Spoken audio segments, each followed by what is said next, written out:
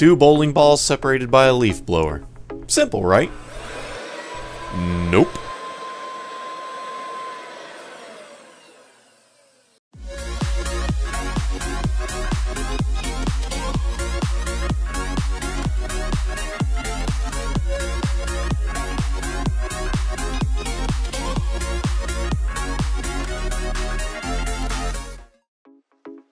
With the use of Bernoulli's principle, we turn these ordinary objects into fascinating physics lab equipment.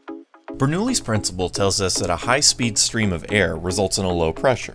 Now, what does that mean? If our demonstrator creates high wind by aiming their leaf blower over the end of this toilet paper roll, they will create a low pressure above the paper, resulting in an uplifting force. We even decided to have some surprise fun with the freshmen at Texas A&M.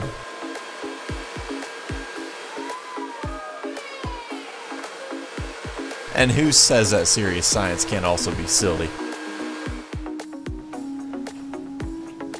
What if I told you that a hairdryer can be used to make a ping pong ball float in midair? Don't believe me? See for yourself.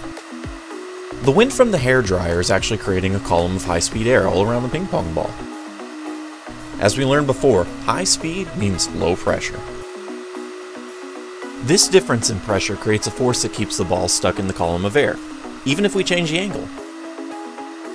Although, at larger angles, our hairdryer just isn't strong enough. We can even add more ping pong balls into our column of air.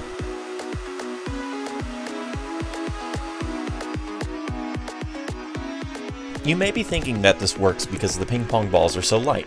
So let's do a little more testing. We have this rubber blue ball. It's not heavy, but it's much heavier than the ping pong balls.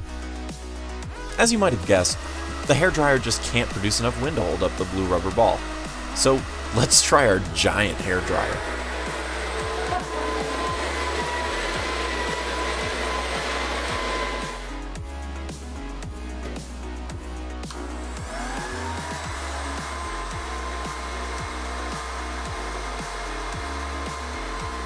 As you can see, Bernoulli's principle still works on a larger scale.